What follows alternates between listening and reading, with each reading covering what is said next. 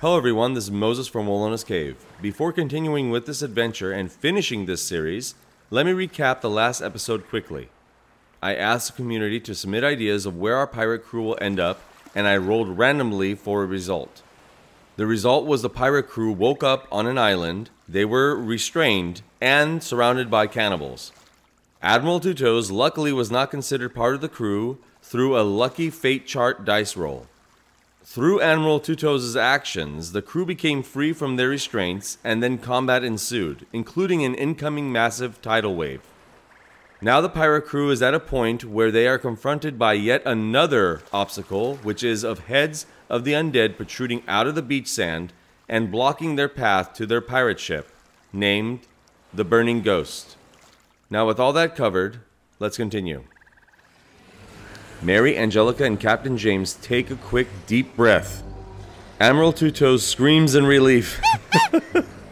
Angelica wastes no time and begins untying herself and the rest of the team. Let's see now. Captain James yells out to Admiral Two Toes to come down from the palm tree. You know, he's holding all of the stuff. They all retrieve their personal equipment from Admiral Two Toes. Now, Captain James taps Admiral Two Toes on the top of his head and says, "That'll do, monkey." That'll do. Captain James sees his ship, the Burning Ghost, in the distance past all the emerged heads of the undead on the beach. Now, I don't think he wants to risk running through the beach and getting bit by what seems to be dozens of zombie heads. Now he thinks to himself that it makes more sense to go through the jungle around the zombie heads. He yells out to his crew, "Everyone, through the jungle, follow me." Now, they all begin running through the jungle, but they did not get too far. The same sound of the zombie heads in the beach could also be heard ahead of them in the jungle. The crew can see many plants shuffling close ahead.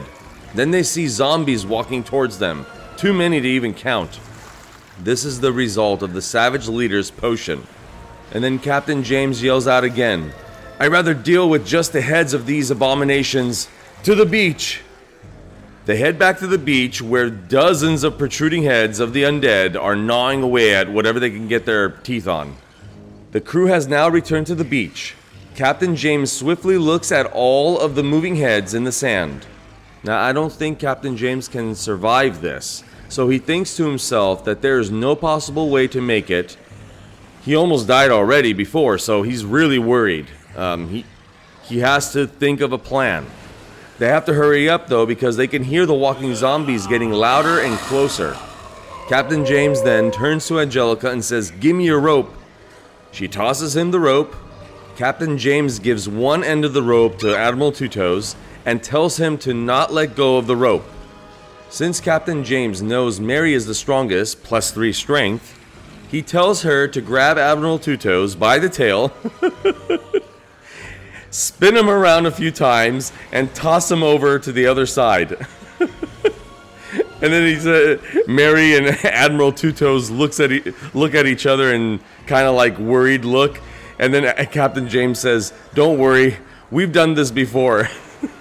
Captain James tells and shows Admiral Two Toes to wrap the rope around the tree and pull tight after you land.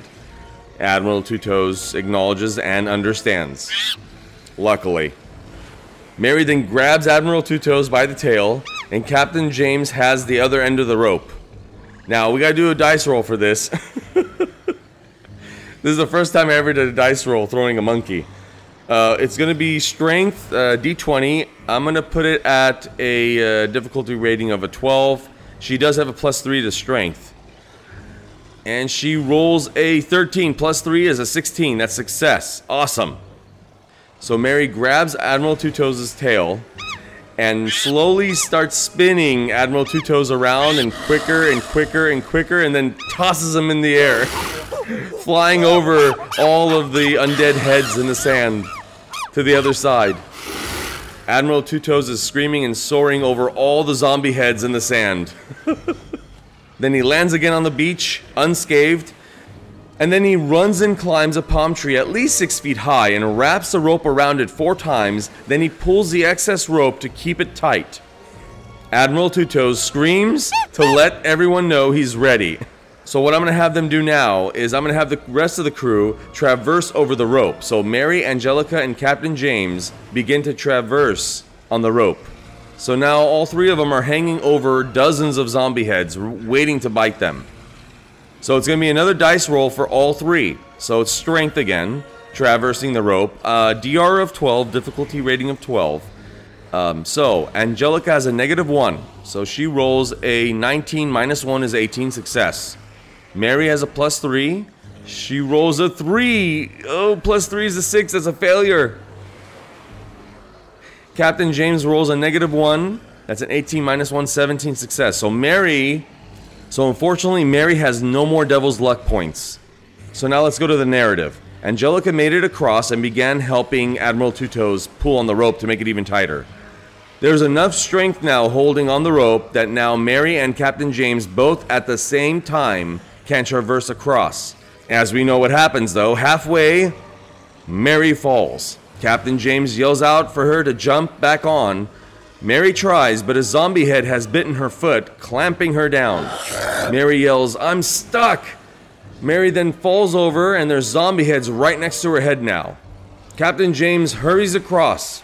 Once he makes it, he yells out to Mary to throw him her musket and bag of rounds. The walking zombies are now on the beach and walking towards Mary.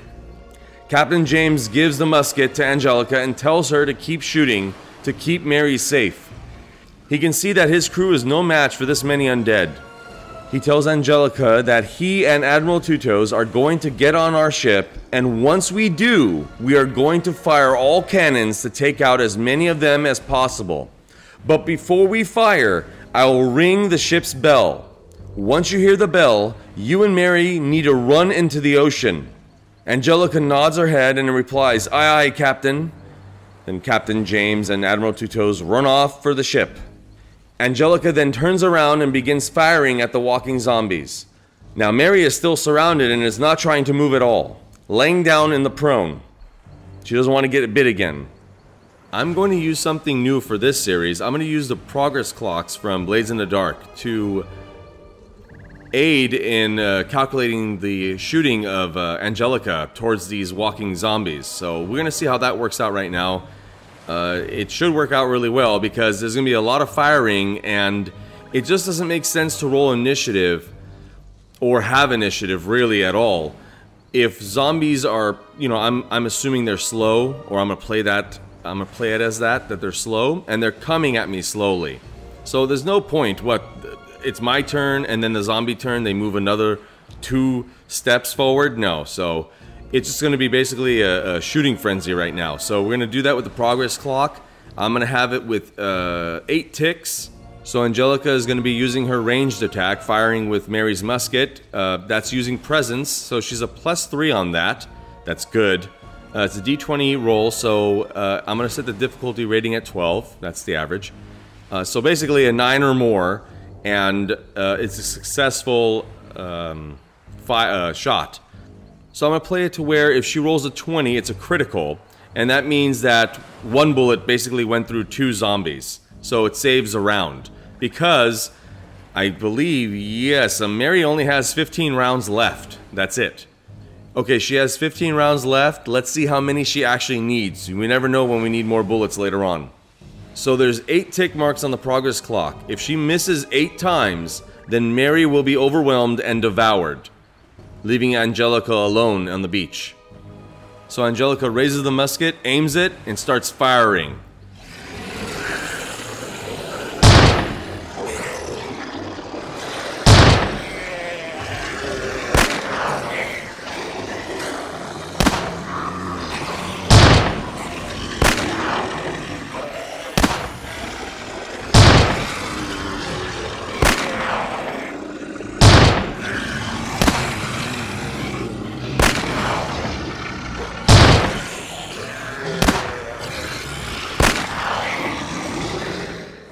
Okay, that's awesome. Angelica had 4 missed shots, and many were critical hit. She obviously focused greatly to protect her twin sister. Awesome. 4 criticals equals 4 rounds left. Luckily, I need all the rounds I can get right now. Captain James and Admiral Two Toes are now boarding the Burning Ghost. Captain James tells Admiral Two Toes to push all the cannons to the port side. Admiral Two Toes moves all the cannons to the port side. He's a pretty strong little monkey. Captain James raises the anchor and lowers the sails. He sails the ship to a position to be able to fire all the cannons that they have. As he's doing all this, he can hear all the gunshots going off with Angelica, previously how she was firing her musket. She's not shooting more. This is just kind of like in the past a little bit, what's going on. Kind of doing one event and then going to another at the same time frame. And right when Captain James stops hearing gunfire from the musket, he rings the ship's bell, you know, signifying that Angelica and Mary need to get to the ocean, off the beach. Okay, now back to Angelica. Angelica looks at Mary. She's still in the prone and surrounded by all these biting zombie heads. She yells at Mary and tells her, "That's the ship's bell, Mary. We need to get to the ocean now." And now back to the boat. Admiral Two Toes and Captain James are loading all the cannons and spare cannons. Captain James lights a torch and looks out at the beach and sees Mary and Angelica trying to head to the ocean. But he sees dozens of more zombies coming out of the trees near them, and some way in the distance are even now running. He knows there is no time left and must light all the fuses. So we're going to do a dice roll here, a little bit modified, but it's okay. It's going to be fire broadsides. It's a d20, of course. It's going to be with presence, which is a +0. Difficulty rating of 12 again. And let's see what we roll. 18. 15. 18, and a 10. Okay, good. 4 cannons fired, and 3 of them are going to hit the area where Mary and Angelica are. You know, basically the zombie heads and the walking zombies. Okay, now back to Mary and Angelica. Mary is trying to slowly get up and run to the ocean, but does another zombie head bite her foot and slow her down. Now, I'm going to go to the fate chart for this one, so it's going to be another dice roll. I'm going to put the odds as likely, that's a 65 or less, at a chaos factor of 5.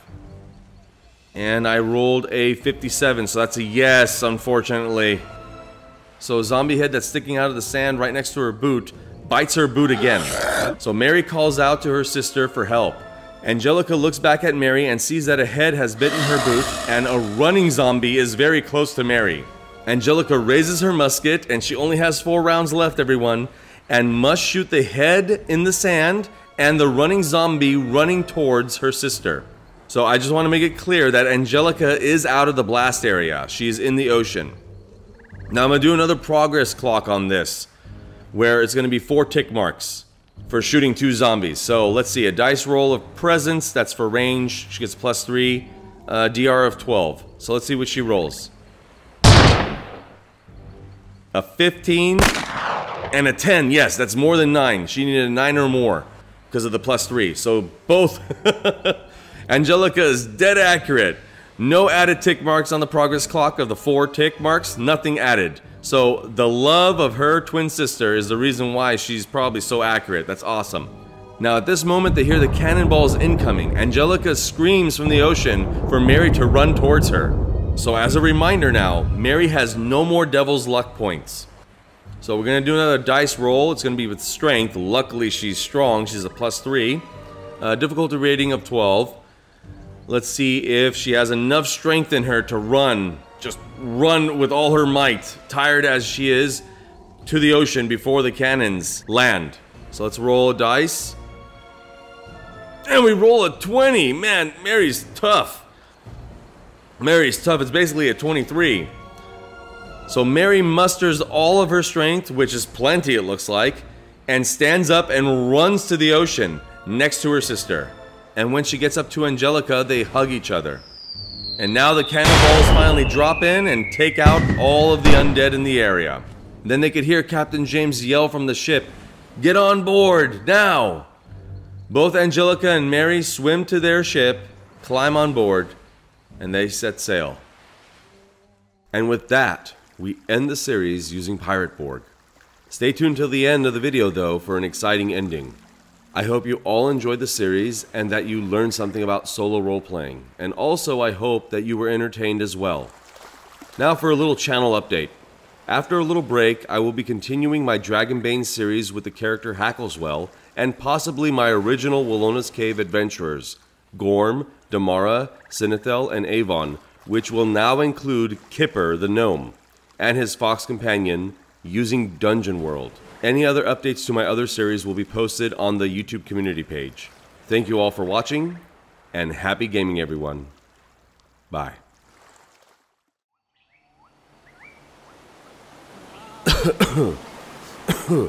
Oh, where are we?